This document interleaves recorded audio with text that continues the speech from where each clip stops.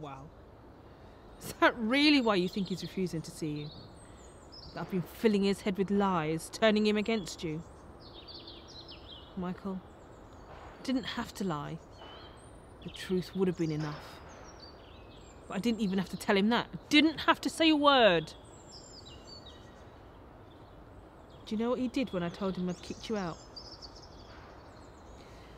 He came and sat next to me and hugged me. And said, "Well done, Mum. You weren't being as clever as you thought you were." Kids aren't stupid. They see things and they hear things. So if he doesn't want to speak to you, it's because he sees you for who you are. And I'm proud of him for that.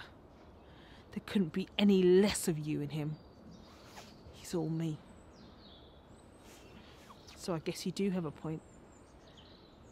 Because if he hadn't figured it out for himself, if the truth hadn't been enough, I would have spun every lie under the sun to keep him safe from you.